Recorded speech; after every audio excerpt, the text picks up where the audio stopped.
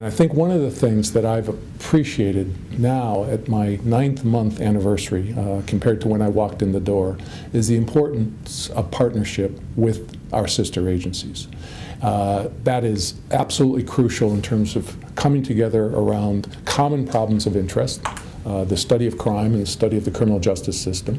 And also, as we work together in the era of shrinking resources, partnerships are going to be vital as we move forward to be able to be more efficient, to consolidate our work, and to inform each other about our work.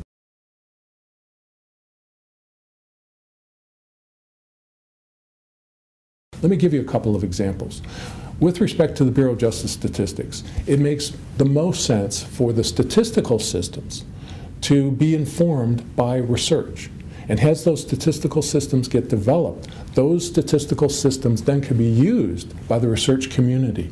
And through the use of those statistical systems, you not only generate evidence to link to policy and practice, but you also are able to identify gaps in those very statistical systems that then have to be adapted for further study and so forth. So it's a synergy between the statistical systems on the one hand and the research and evaluation on the other hand. And that makes for much more efficiencies across the board.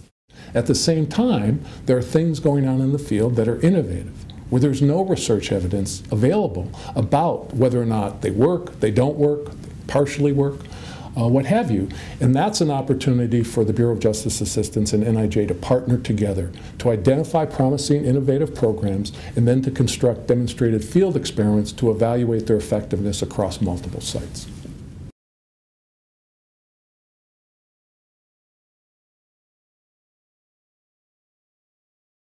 Well, another idea that we had, and we were able to just launch this last week, was a seminar series, a joint seminar series between the Bureau of Justice Statistics and the National Institute of Justice.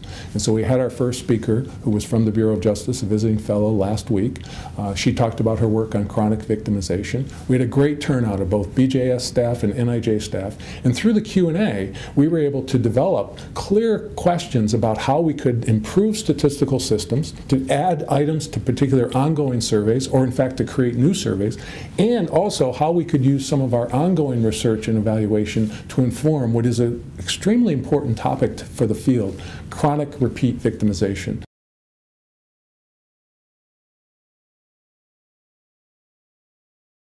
The idea of somebody being victimized multiple times is of interest on a variety of fronts. It's of interest to police agencies as a way of reducing victimization, because in the same way that we know that crime is concentrated amongst certain individuals, the question is that when we look at the crime problem, to what extent is chronic victimization also part of this concentrated crime problem? We also know in areas like domestic violence, there's lots of evidence to suggest that the repeat victimization is common. We also know in a school context with respect to bullying, repeat victimization is common. So the issue of repeat victimization cuts across several important domains, and one of the things that we would like to do in conjunction with the Bureau of Justice Statistics is identify better data on that very topic, and also then to begin to do research and evaluation of programs that are designed to reduce and prevent repeat victimization.